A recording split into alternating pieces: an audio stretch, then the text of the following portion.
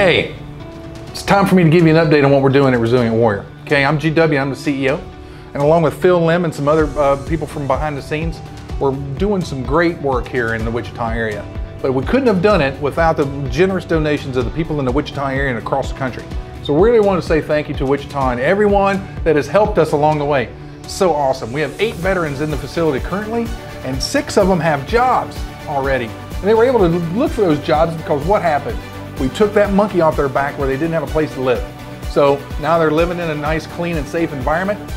They're working, they're providing for their own subsistence, doing exactly what we wanted to do here at Resilient Warrior, which is get them off the streets, get them to work back in society and have a good time, right? So partnerships.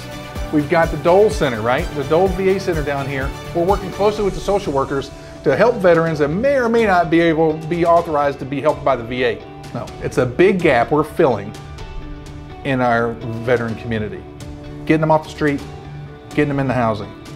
The Harper County transportation system, we have that taken care of now. So now the veterans can get no cost travel to the appointments they need so they can get the health care they need and also make them a little more mobile to get the job search handled. The city of Harper, Kansas is really working with us hard to get people into jobs there. There's a great labor need in Harper and the surrounding areas that people are not filling. So now we're able to get, qualified people that want to work in their house down there. Makes it super convenient. So you'll see our veterans in restaurants, and you'll see our veterans laying fiber optic cables across Kansas and across the country. And you'll see our veterans soon climbing towers and service wind turbines, teaching in our schools. Super exciting. I don't know if you could tell I'm a little excited about it. So the last thing I want to talk about is our corporate sponsors. In order to do this stuff, in order to go to the next level, I need some corporate sponsors. I've got some lodges down there that I want to put some corporate names on the side so that we can recognize the generosity of those corporations, 1. And 2, in order to give an identity to those lodges and able to do some maintenance around there to really bring them up to the level we think is appropriate for our veterans as they're housed there in the temporary status.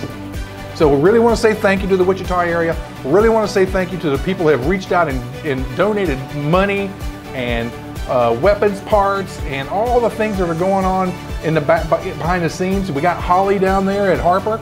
She's taking care of the veterans and making sure they're doing well and getting to their appointments and providing any subsistence they need eventually. We'd like to say thank you to Holly. Go to the website. There's a button on there. It's resilient-warrior.org. Go to the website, click the button, give $10, give $20, give $25,000.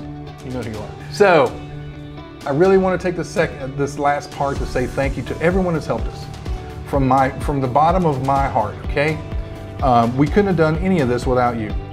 So I know that there's the generosity's there. We know that. So let's do more. Let's be generous. Let's do everything we can to help these veterans get off the street, into housing, back into society, and complete their mission. Thank you guys so much.